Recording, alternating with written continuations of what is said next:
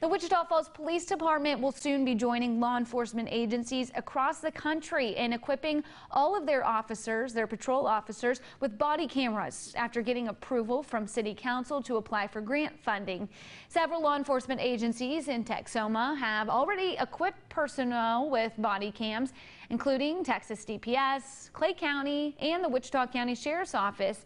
County patrol deputies have been equipped with the body cameras for about a week now, and they said they are so happy to be wearing them. Well, I think for a very long time the public has demanded that agencies, law enforcement agencies especially, have body cameras. I think it puts them at a little bit of ease knowing that we have body cameras.